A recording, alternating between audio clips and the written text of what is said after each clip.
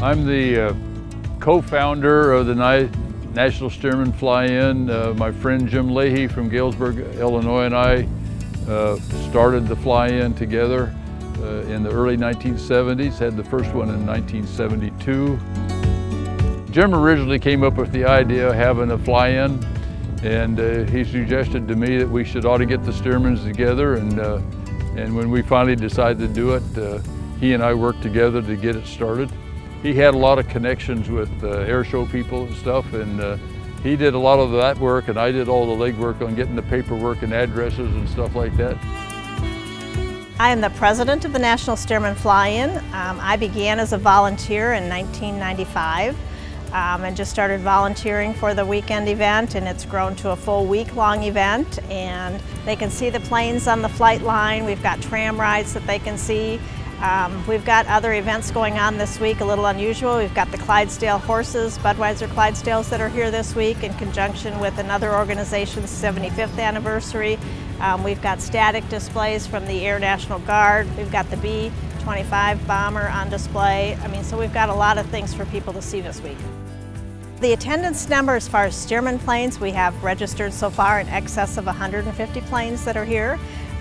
From a participation standpoint, we probably have about 600 people here that maybe have Stearmans or flew in other types of planes to get here. It is a record for Stearmans. 141 was the largest number that we had ever.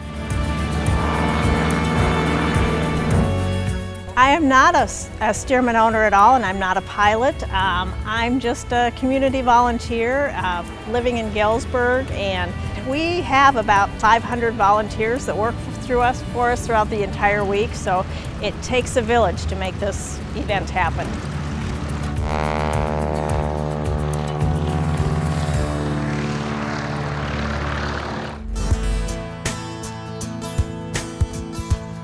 So this is only my second one. I came in 2019, and then last year, of course, we, like everybody else, couldn't have the event, and so we're all back this year in force.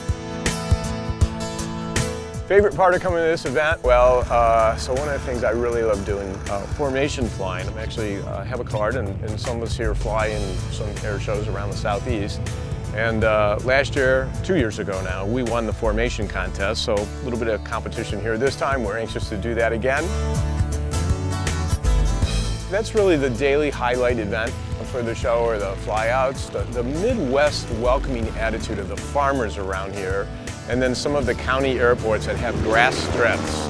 They just lay out a huge lunch spread for us, and we all get together and fly out there, and the people are just so welcoming. The corn is delicious. It's just about ready to be harvested. Obviously, some of it's already been, and just absolutely wonderful. I don't know exactly, but I'm thinking the first fly-in I was at down here was over 30 years ago. Yeah. I hadn't really developed that niche yet in the air show industry.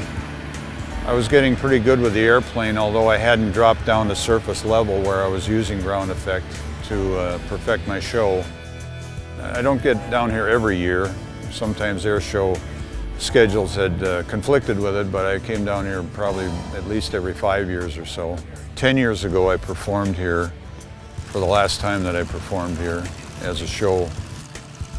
What I really like about it is we're all like-minded people. We're all Stearman lovers, and we talk about technical things. We talk about the restorations that we've done, the painstaking work that's involved in the restoration, where we find parts and pieces, what works better than this other part or piece, and it's just the camaraderie of this event and the Stearman restorers that are here and the Stearman pilots.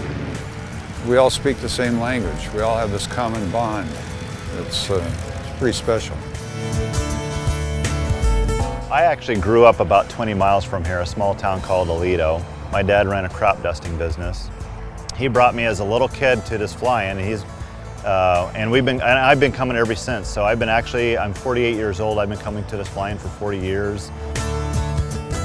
It's truly a fly-in. This one we get in every day, every morning to go for a morning flight. Every lunch is a different fly-in to a different airport. The camaraderie here, the friends, it's just a memorable experience for me.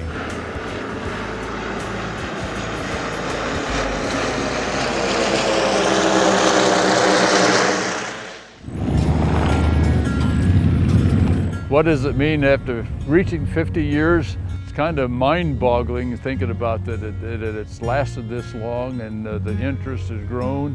We've spread our interest amongst not only our Stearman community, people that have Stearmans, but the community of Galesburg has supported this tremendously over this period of time, and it's just, I guess I'm just kind of grateful that it's really lasted this long, and I hope certainly hope that it will continue to last for many more years to come.